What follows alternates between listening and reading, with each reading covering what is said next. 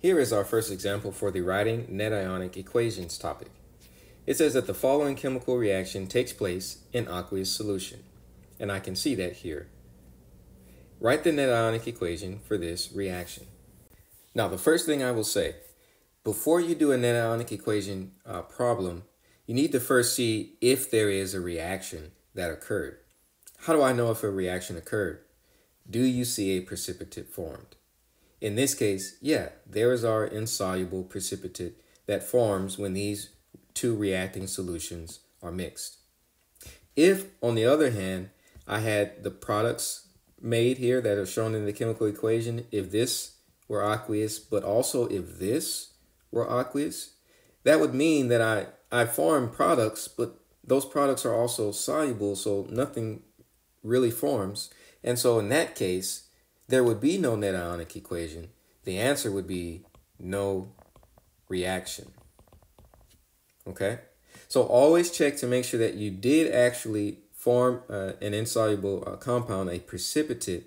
And if you do have one, then you will have a net ionic equation like we do in this case. So we need to do three things to get to the net ionic equation. Number one, we need to have something called the balanced molecular equation. Looking here, I see that I'm already given the balanced molecular equation for this reaction. I have each of my reactants, and they even tell me what the products would be, and they tell me that this is a precipitate. I know it's a precipitate because of the S there. So when I mix these two reacting solutions, I have a solution of this and a solution of this. A solid precipitate comes out of solution, and this remains dissolved. So I have my balanced molecular equation. If I check my coefficients, it'll all look good. So once you have your balanced molecular equation, then you need to build your complete ionic equation. So how do I write the complete ionic equation? Well, in order to write the complete ionic equation, what I need to do is look at my balanced molecular equation and find all of the substances that are actually dissolved in water. So let's look here and see, let's identify what is actually dissolved in water. This is, how do I know? Because of the AQ there. That tells me that this stands for aqueous, and that tells me that this is actually soluble in water, and it is currently dissolved in water. We have a solution of iron 2 bromide reacting with a solution of ammonia sulfide. So the ammonia sulfide is also dissolved in water. Now, the iron 2 sulfide is not dissolved in water because it is not soluble in water. It comes out as a precipitate. The ammonium bromide, however, is soluble in water, so that is also dissolved. So the complete ionic equation is going to actually portray these dissolved substances more accurately. How do they actually exist in solution? As this? No. We know that when this dissolves as a strong electrolyte, an ionic compound, it actually breaks apart. So in solution, I actually have iron 2 plus ions, and for every one of these that dissociates, I get 2 bromide ions. I also have this reactant, which is soluble. It's dissolved, so it's actually floating around as the constituent ions of this compound. For every one of these that dissociates, I get 2 ammonium cations and 1 sulfide. So I have 2 ammonium cations. What's the charge of ammonium? +1, and hydrated by water molecules. And 1 sulfide ion. Its charge is -2. Now, iron 2 sulfide is insoluble. So we will not write it as broken apart into its constituent ions because it is not. It is not dissolved. Ammonium bromide, however, is soluble in water, and when it dissolves, it dissociates. So we need to reflect that. So we get 2 ammonium ions and 2 bromide ions. Now notice that not only did I write the correct charges for each ion, I also kept the stoichiometry. Okay, so this 2 means we have 2 of these. I showed that here. I have 2 ammoniums. Showed that here. I also have 2 ammoniums here and 2 bromides here. Okay, we have to keep the stoichiometry. So let's just very briefly understand what we just did.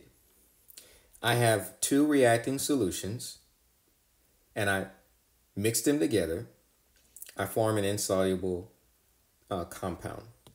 So the complete ionic equation is just showing what is actually in solution. What do we actually have? I have these ions, Fe2 plus ions. I have bromide ions. I have ammonium ions. And I have sulfide ions. All of these ions are hydrated with water molecules. So water molecules are stabilizing them, their charges, and these are all moving around. How do I know that I have iron 2 plus ions, bromide ions, ammonium and sulfide ions? Because these are soluble compounds and they are dissolved. Okay? So when strong electrolytes dissolve, all these ionic compounds are strong electrolytes, they completely dissociate, which means that this breaks apart into its constituent ions, Fe2 plus and Br minus. So does this, into ammonium and sulfide ions. So as these ions bounce around and come in contact with each other, some form ammonium bromide. This and this would join, but because it's soluble, the water molecules can pull it right back apart. It never really forms. But iron 2 sulfide, when these ions and these ions bump into each other, they form a compound that the water molecules cannot pull apart. And so it actually comes out of solution. We can't forget that. So now that I have the complete ionic equation, I can do number 3, which would be the net ionic equation. How do I write the net ionic equation?